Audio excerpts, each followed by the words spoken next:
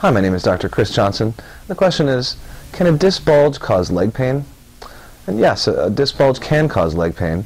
A disc bulge can occur in the spine and press on delicate structures of the nerves that will then prevent or modify the signals that come from the brain and go to the muscles, and it will decrease, eliminate, or modify the signals that the brain sends to the body, and oftentimes this results in pain.